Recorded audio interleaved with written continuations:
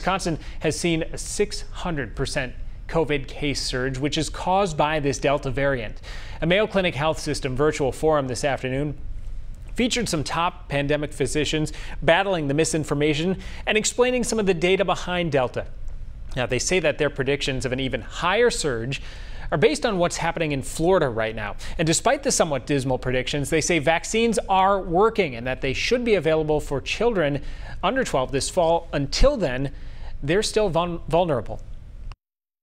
Both the Pfizer and Moderna, they are doing studies. They started the studies on vaccines in children younger than 12 years old in March of this year. So it has been going on for almost 5 months now. Now, the data show that vaccine still makes breakthrough cases very rare, but hospitalization and death continues to be a risk for those who are not vaccinated. Doctors also say they're keeping an eye on a pair of other variants, but they say Delta right now remains the most dangerous.